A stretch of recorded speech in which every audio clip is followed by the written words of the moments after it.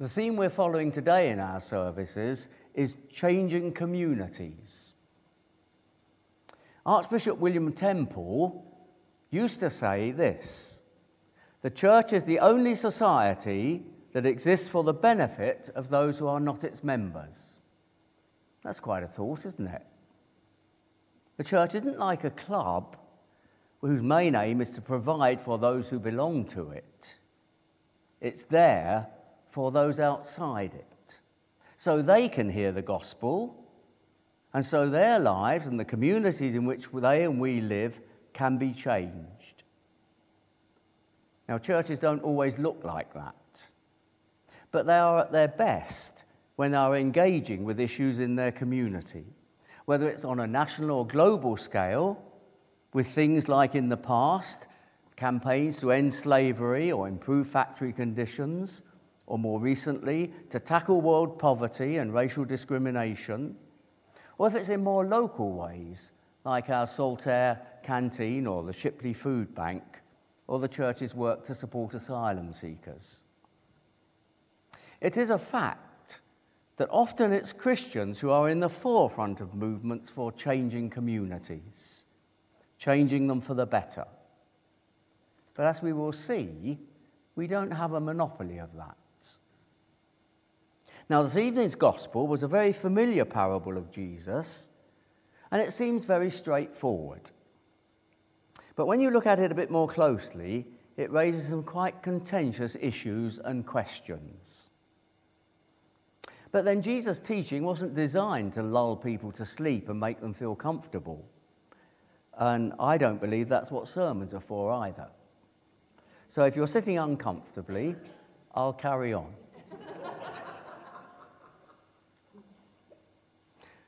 Let's first see where Matthew places that parable about the sheep and the goats that we heard in this evening's gospel.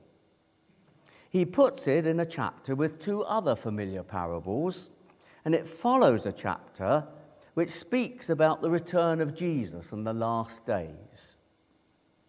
Now, the other two parables that come before this one are on the theme of waiting for somebody to come and what you're doing while you're waiting.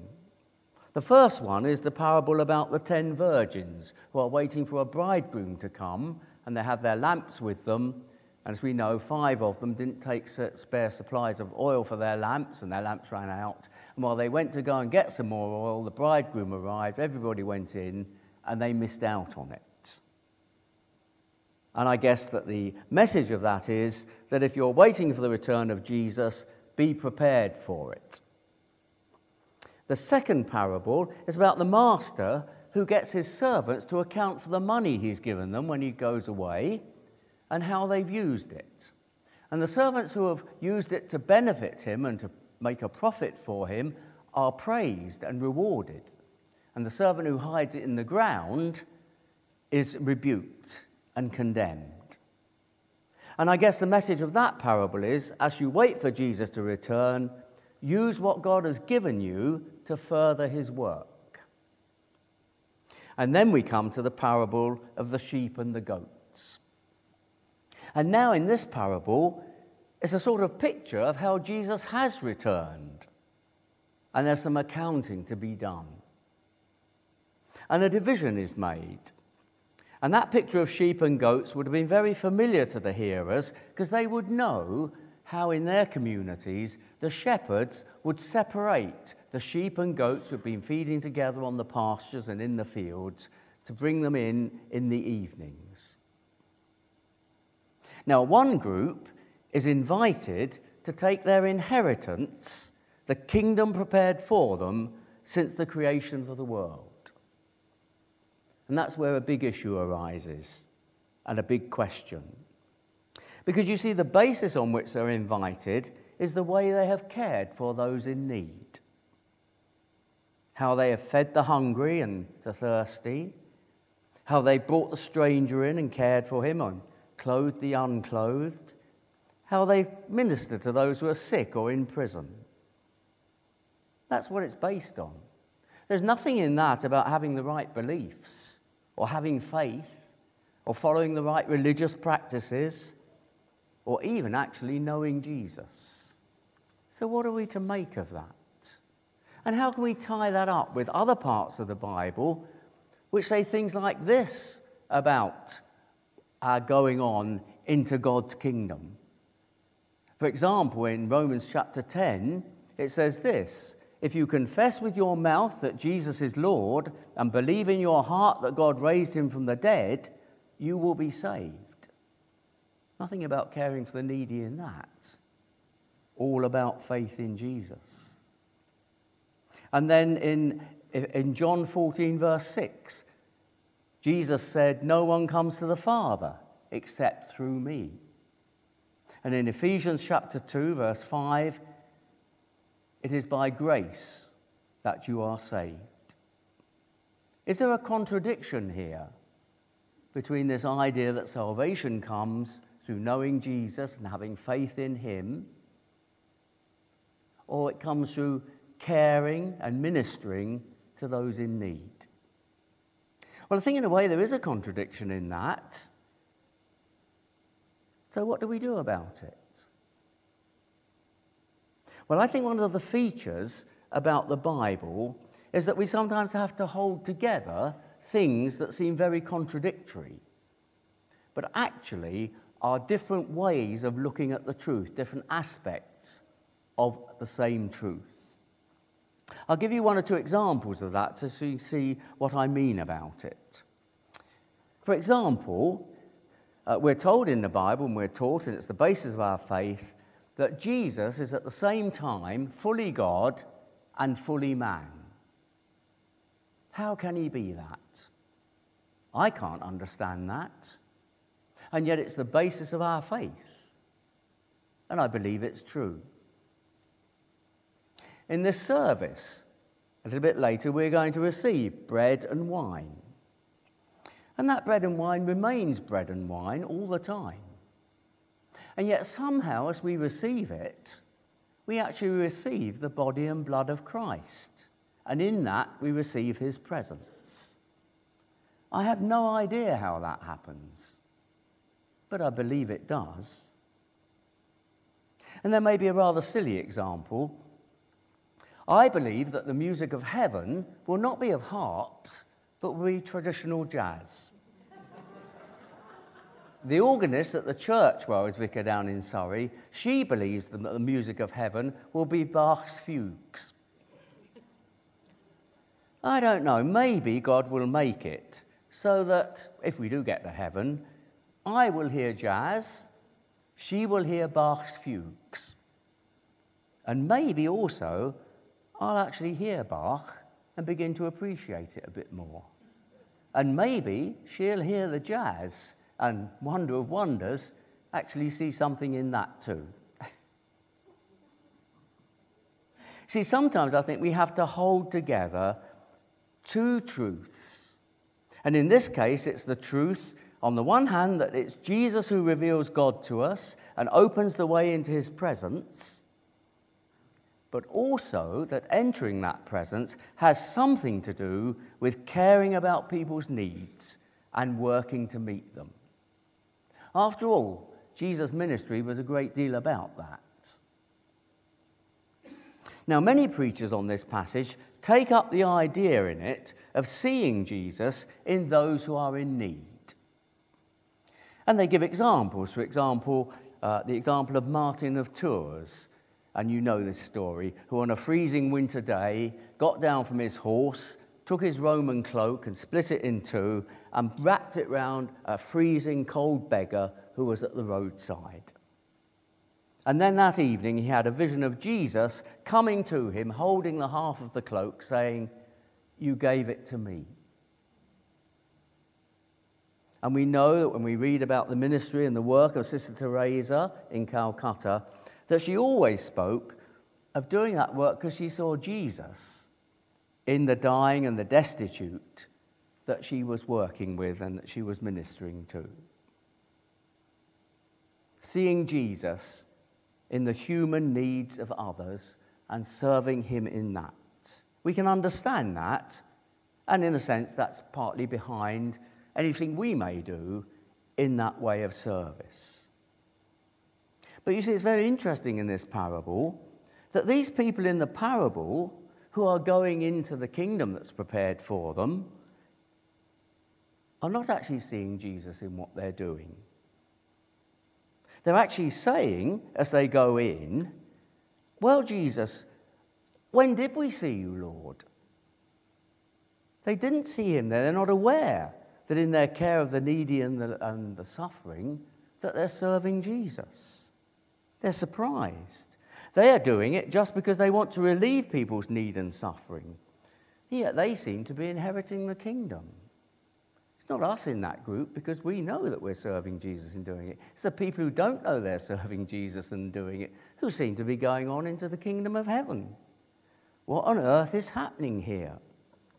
Does it say something to us about how God works through people who may be of other faiths? People who maybe don't have a faith at all? Something about their place in his plan and his eventual kingdom? It raises questions. In Matthew's Gospel it says, John comes to Jesus and he says, "Master, we saw a man driving out demons in your name, and we tried to stop him because he is not one of us." "Do not stop him," said Jesus, "for whoever is not against you is for you." So what practical messages can we take from this parable to apply to the way we seek as Christians to change the communities that we live in and the world we live in for the better? Well, firstly, it revolves around that idea which is in the parable and very basic to it, of seeing Jesus in those who are in need. And that's not always very easy. Recently, The Guardian has had some very heart-wrenching stories about the people who have been fleeing from Syria and other places of conflict, who have come into Europe and are now living in the most miserable conditions with virtually nothing in camps in the Middle East and here in Europe. They can't return to where they've come from because everything there has been destroyed. And the way forward now is blocked to them. So they're stuck in this sort of limbo. And there they are suffering from the cold, they're suffering from lack of food, often from lack of medicines and suffering from illnesses, and particularly the children. And worst of all, they're suffering from a diminishing of any hope that things will get better.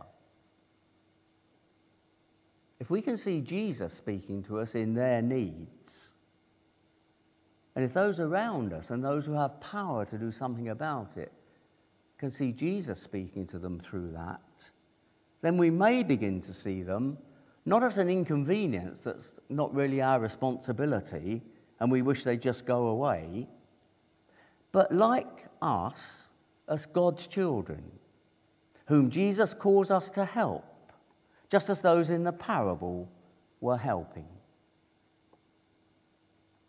Then secondly, I think it says to us that we need to take very seriously the way that we can work together with those who may not be Christians in meeting needs in this world. In Beacon, although we're a Christian organisation, we have volunteers who come from other faiths, particularly Muslims, and quite a number who don't have any overt faith at all. And we work together in it. God uses them just as much as he uses those of us who claim to be Christians. As you know, we collect food items for the Red Cross here at church in a box at the back of the church each Sunday. And it goes to the Red Cross to distribute food to destitute asylum seekers. It's really a lifeline for them. Now, it used to be that the Red Cross sent somebody to collect these things and take them down. Now, Mary Babington takes them down for us, and that's much, much more helpful. But there was a young man who used to come up and collect the food things from here and take them down. And he was so moved by what he saw that we were doing here, he went and talked to the imam at his mosque. And now that mosque collects food for destitute asylum seekers as well.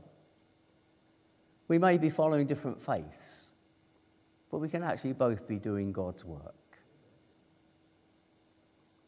And then thirdly, if we believe that the church's mission is to make the gospel or good news of Jesus known, then an essential part of it is meeting human need.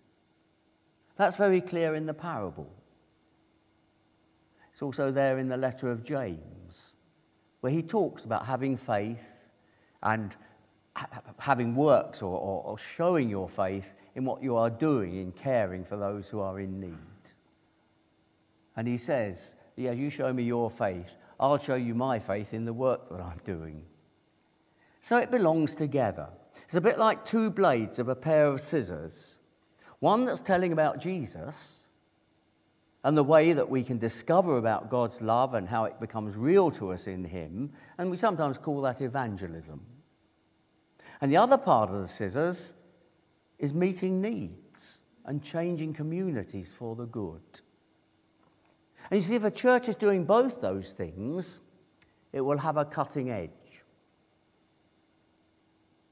You and I have to work out just where God is calling us in all of this, because nobody can do everything, and God calls different people to serve him in different ways in the area of sharing about Jesus and helping people to discover faith, a personal faith in him, or caring for people's needs and giving their witness in doing that. But what we can do, whatever God's called us in particular to work with, is to support each other, whether it's in evangelism or working to meet needs. Because in the end, it's by people in the church working together cooperatively in that sort of way, not disowning what other people are doing, but supporting whatever God has called them to do in those two parts of those scissors working together. That's in the end how communities are changed. Amen.